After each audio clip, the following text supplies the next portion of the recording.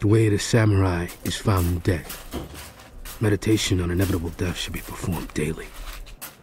Every day when one's body and mind are at peace, one should meditate upon being ripped apart by arrows, rifles, spears, and swords, being carried away by surging waves, being thrown into the midst of a great fire, being struck by lightning, being shaken to death by a great earthquake, falling from 1,000-foot cliffs, dying of disease, or committing seppuku at the death of one's master.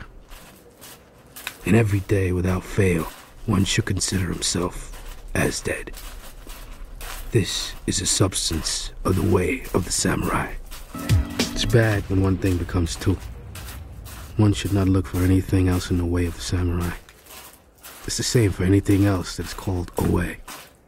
If one understands things in this manner, he should be able to hear about all ways and be more and more in accord with his own.